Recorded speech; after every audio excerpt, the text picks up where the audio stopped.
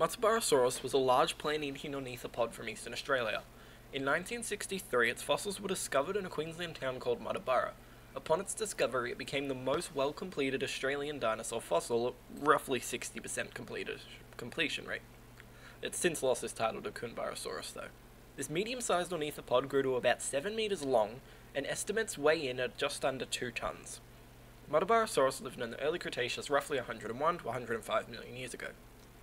Based on Muttaburrasaurus' structure, it was likely capable of both quadrupedal and bipedal movement. It had a large head and noticeably elongated and rounded snout that was likely used for vocalization purposes or to improve its sense of smell. The evolutionary position of Muttaburrasaurus has been a long topic of debate. It was initially placed with iguanodontids due to its similarities there.